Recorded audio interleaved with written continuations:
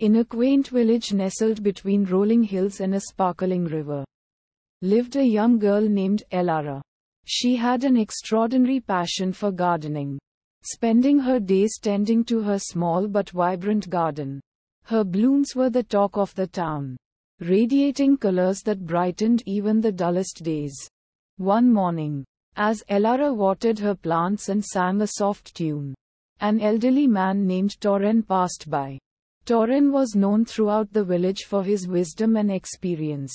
He paused to watch Elara work her magic with the flowers and approached her with a warm smile. "Your garden is truly a masterpiece, Elara," he said. "But remember, a gardener's journey is not always smooth. To witness the true beauty of your blooms, you must also face challenges." Elara looked puzzled. Her garden had always flourished, and she had never encountered any significant difficulties.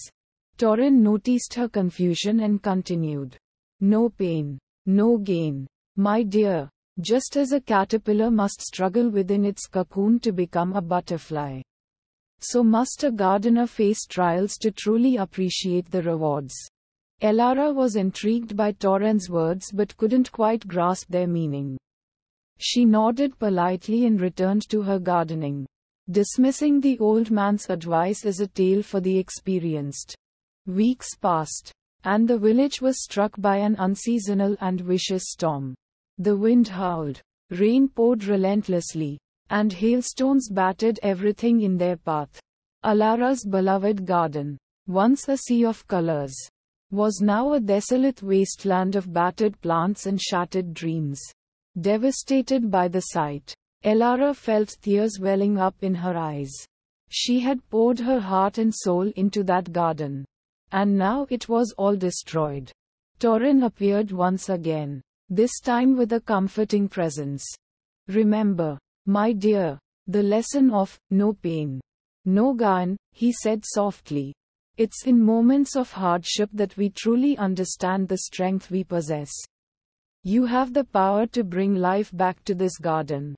With Torren's encouragement echoing in her heart, Elara took a deep breath and began the arduous process of restoring her garden. She cleared away debris, replanted what could be salvaged, and nurtured the wounded earth with unwavering dedication.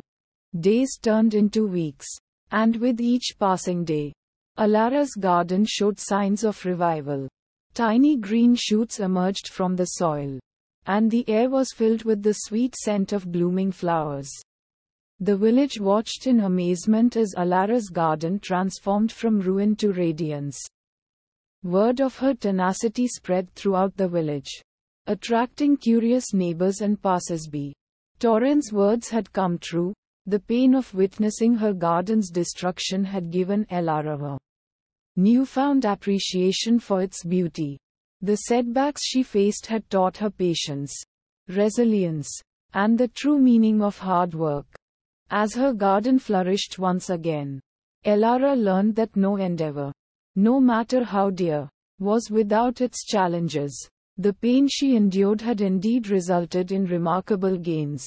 She understood that without adversity, she might never have truly understood the depth of her love for gardening or the profound satisfaction of watching her efforts bloom. The story of Elara's garden became a testament to the village's resilience in the face of hardship.